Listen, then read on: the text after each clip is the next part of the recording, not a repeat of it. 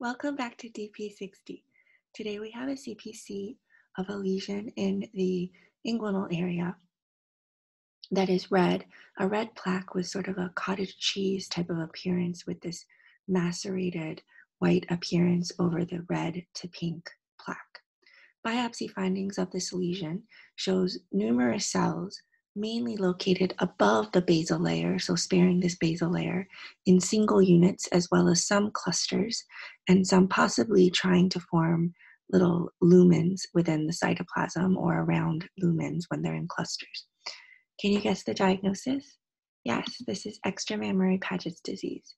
Thanks for listening today.